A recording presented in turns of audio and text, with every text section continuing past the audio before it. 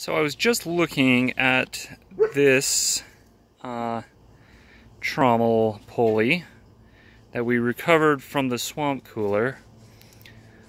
If you haven't seen the videos on recovering this, they're in the playlist.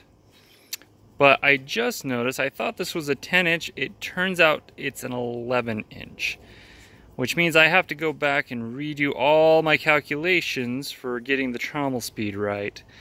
If your trommel goes too fast, you get centrifuging and not, I think the word is counteracting. Don't quote me on the pronunciation there. But it's a, at the low end where things are not working right, you get slumping. In the middle where things are the most efficient, you get counteracting, I think that's the word. And then at the high end, you're going way too fast and you get centrifuging.